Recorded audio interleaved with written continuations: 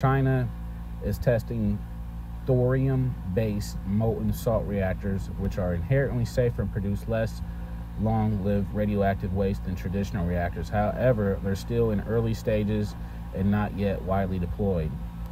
High-temperature gas-cooled reactors, HTGRs, these reactors are designed to be passively safe. They cool themselves without active systems, and China has built a demonstration unit.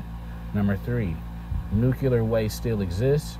Even with advanced designs, some radioactive waste is still generated. Newer reactors can reduce the volume and lifespan of waste, but not eliminate it.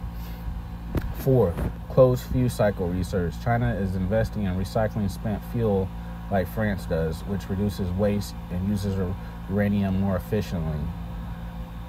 Nuclear safety. China's safety record has been relatively strong, but no technology is 100% risk-free, especially with long-term issues like waste storage, a potential accident.